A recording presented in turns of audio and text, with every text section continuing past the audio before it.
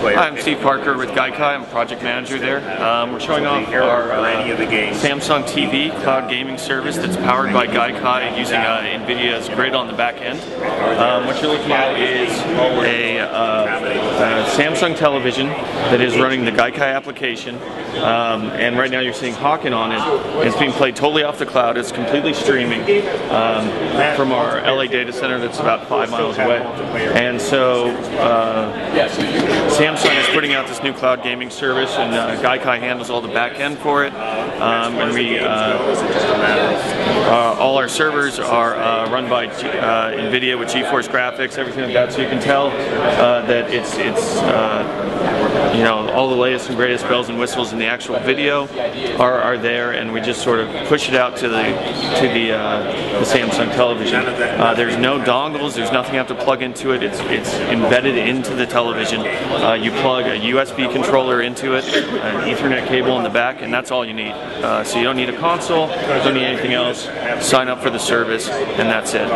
It's going to be, the beta is going to be out in a couple of weeks, and the full service is going to launch by the end of the year. What are the how are you guys doing the cost model? Like, who are you purchasing the games from directly? Sure.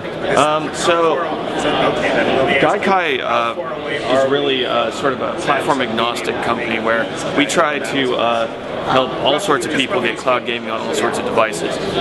In this case, Samsung with their cloud gaming would actually be running a Samsung cloud gaming service.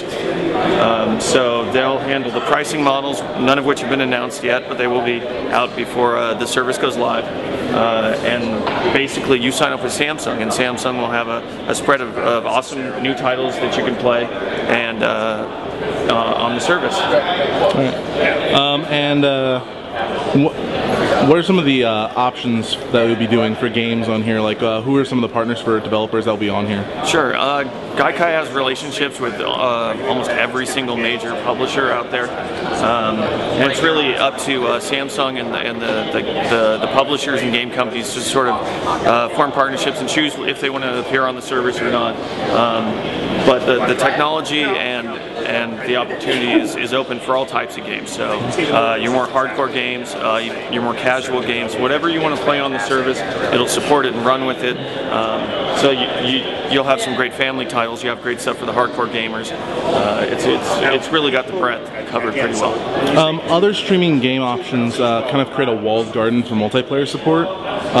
What will be the options underneath Gaikai? Like, will you be able to play, like if I were playing on Gaikai's games, would the game then be able to connect out to people who are playing on Macs or PCs if they have that option to play against each other? Sure. That the platform itself is pretty open-ended. So it actually it's up to the developer of the game. It's up to the provider, in this case Samsung, to decide what features they want to support or don't support. Gaikai's pretty flexible about we can make it work. On the back end, our servers are powerful and can do pretty much anything a normal game can on your PC or console, but we just kind of make it so you don't have to keep upgrading that every 6 months or 9 months to keep up with it.